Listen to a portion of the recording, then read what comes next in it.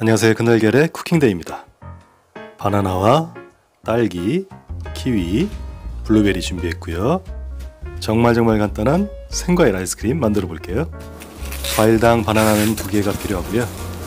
저는 실온의 바나나를 사용하지만 바나나를 냉동실에 얼려서 만드시면 더 맛있는 아이스크림이 됩니다.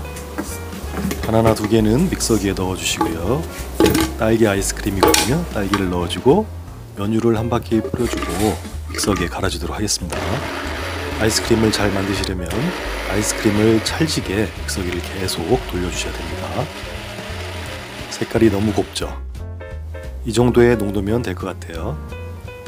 요리 그릇에 담아주시고요. 딸기를 잘게 잘라서 아이스크림과 섞어주고요.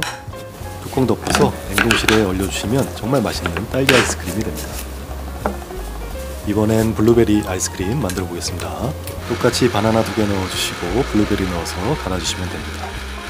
찰지게 갈아주시고 요리 그릇에 담겠습니다.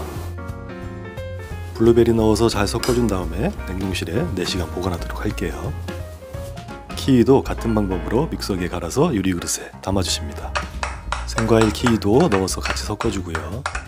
마찬가지로 냉동실에 4시간 동안 얼려볼게요.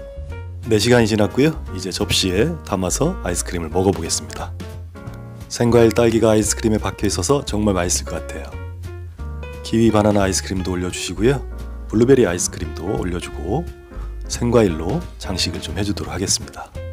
이렇게 해서 무더위에 집에서 편하게 만들어 드실 수 있는 생과일 아이스크림 만들어 봤습니다. 최고! 행복한 요리를 위해 구독과 좋아요는 사랑입니다.